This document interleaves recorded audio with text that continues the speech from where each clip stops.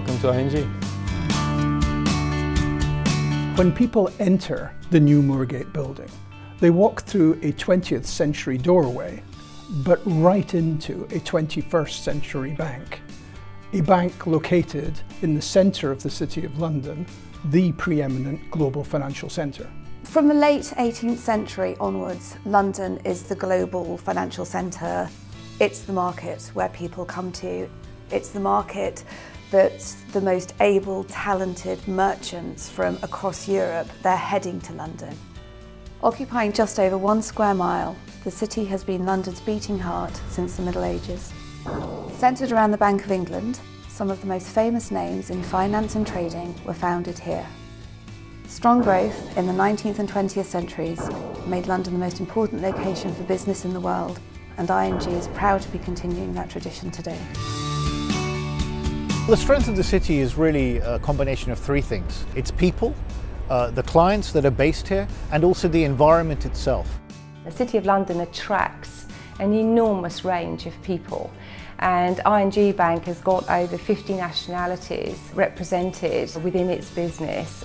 Just in my team, I work in the infrastructure finance team here at ING. We have 22 people in London with 9 nationalities represented.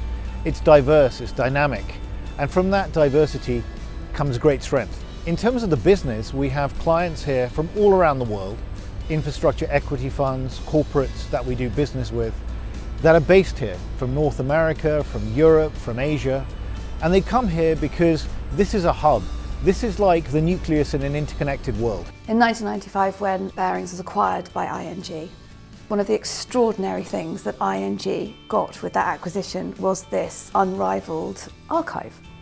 Reflected in the archive is not just the history of Barings as a company, it's the development of the capital markets, it's the development of private banking services, it's the development of investment management.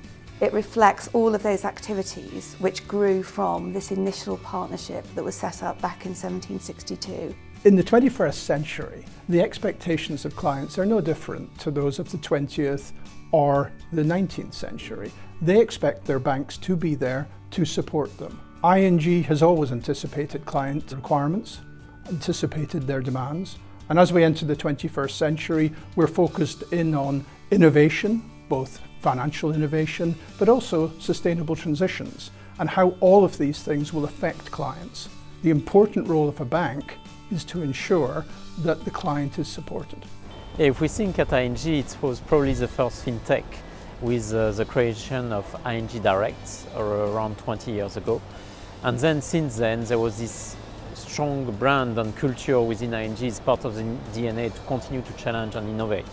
Started on the retail side, but now come to the wholesale banking side and financial market side as well. One of the key differentiators for our clients is really the ING people, and one of the intrinsic values that the ING people bring that is different from our competitors is very much that we're dynamic, we're very can-do, very positive attitudes, but we're also very empathetic towards our clients. If you're sitting in the City of London, clients from all over the world are attracted here because this is one of the key centres of finance on the planet. So we see Asian clients, American clients, European clients all coming to London, speaking to us, trying to find solutions to financial issues they have. ING. If you want to have the conversations that matter, that influence people in this business and in this dynamic industry, London is the place to be.